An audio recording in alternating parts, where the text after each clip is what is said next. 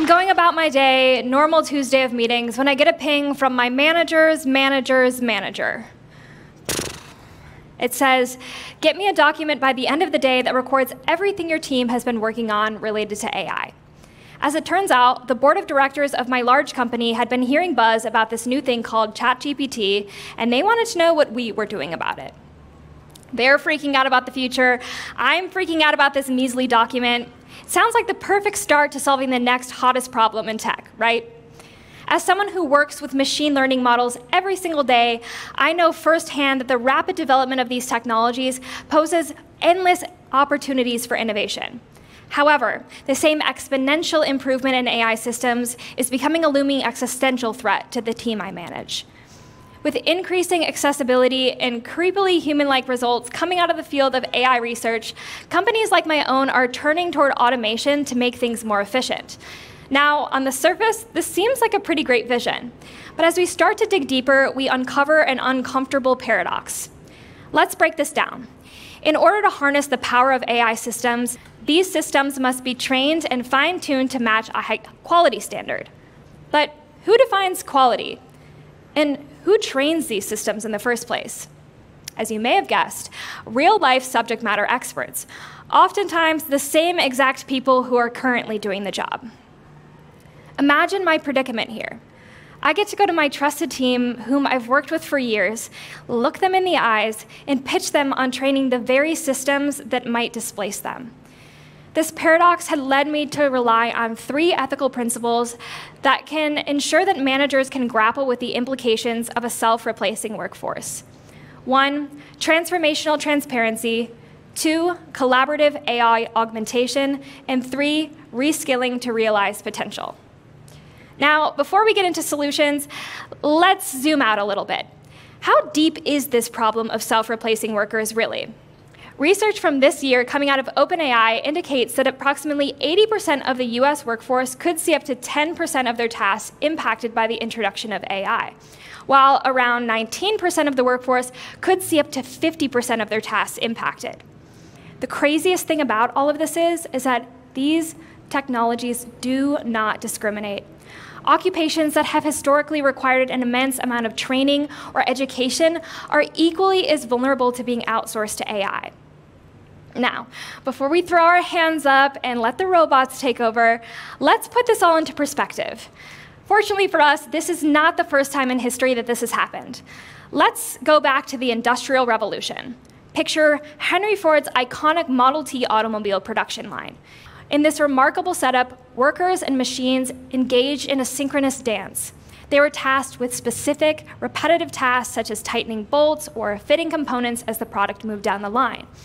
Ironically, and not dissimilar to my current predicament, the humans themselves played a crucial role in training the systems that would eventually replace their once multi-skilled roles. They were the ones who honed their craft, perfected the techniques, and ultimately handed off the knowledge to the technicians and engineers involved in automating their entire process. Now, on the outset, this situation seems pretty dire. Yet, despite initial fears and hesitations involved in these technological advancements, history has proven that humans have continuously found ways to adapt and innovate. While some roles were indeed replaced, new roles emerged, requiring higher-level skills like creativity and creative problem-solving that machines just simply couldn't replicate. Reflecting on this historical example reminds us that the relationship between humans and machines has always been a delicate balancing act.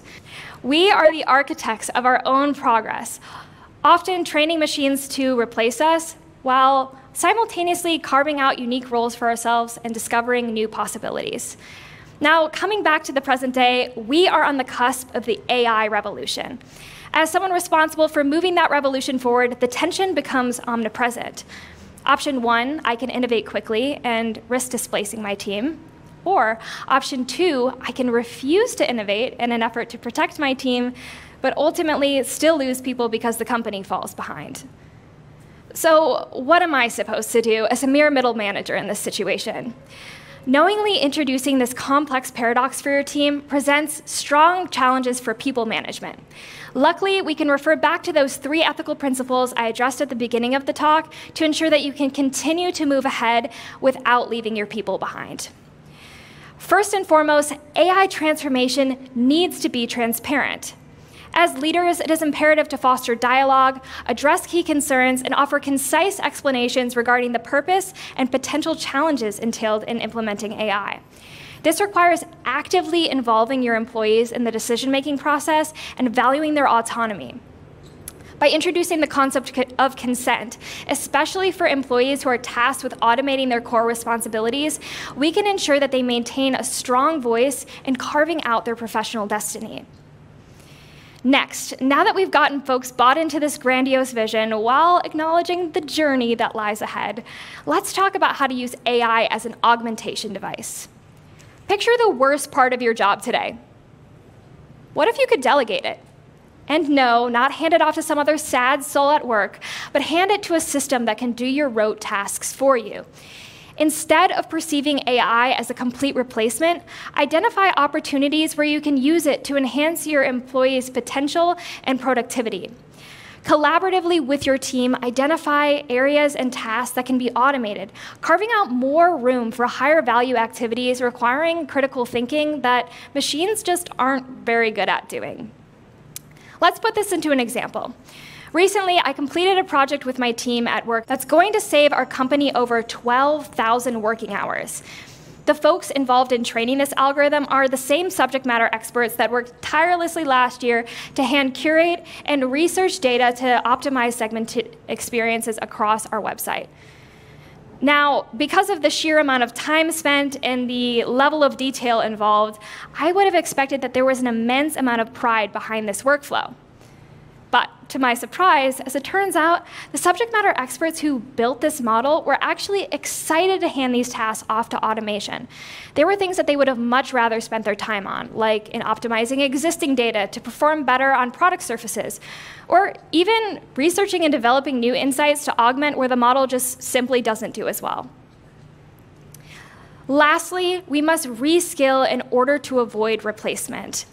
Knowingly investing in the professional development and well-being of our workforce ensures that they are equipped with the skills and knowledge needed to thrive in an AI-powered future. By providing opportunities for upskilling and reskilling, we can empower our employees to rethink their roles as they exist today and carve out new possibilities that align with their evolving expertise and interests. So, how does this work in practice? When I started introducing AI as a way to accelerate my team's workflows, I used it as an opportunity to improve my team's technical literacy. I worked with my team of engineers on a tool that could transparently identify the impact of data on a model's outcomes. I then went to my operations analysts who didn't have technical training at the time, and they were able to quickly identify areas where the model was underperforming and hand off direct suggestions to my data science team to make those models do better next time. Fostering a culture of continuous learning and reskilling is paramount. It makes AI transformation a lot more exciting and a lot less scary. We have reached a critical juncture where the rapid development of AI technology poses both opportunities and challenges. As managers and leaders, it is imperative that we navigate this terrain with both sensitivity and foresight. By embracing innovation, fostering a culture of adaptation, and ultimately intentionally investing in the professional development and well-being of our workforce, we can ensure that we are preparing our team for the challenges that lie ahead while addressing the complexities of introducing AI. Together, let's forge a future that harmoniously combines human ingenuity and technological progress, where AI enhances human potential rather than replacing it. Thank you.